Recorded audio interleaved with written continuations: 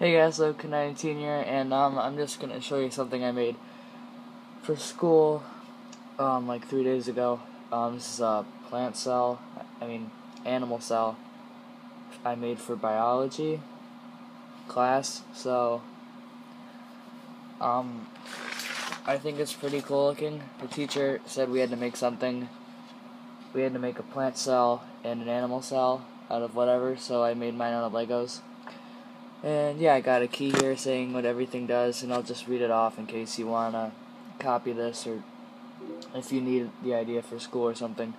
So, the cell membrane is the brown outside part, and the nucleus is the clear dish right there, and the nuclear envelope and chromatin, those are right there in the green dish part.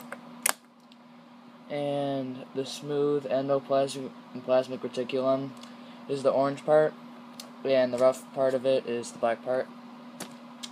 And ribosomes are the red dots right there. Golgi body is purple. Mitochondria is the red ones. Lysosome is green. Cytoplasm is blue, and then the centrioles are white. So, I have no clue what any of those things are and what they do, but if you do, then yeah. So I think this should do pretty good, have a pretty good grade, so if you want to use it, by all means, go right ahead. And yeah, so I'll just show you it. There's all the things. And tomorrow I'll be showing you the plant cell that I made for class, so if you want to copy this, go right ahead.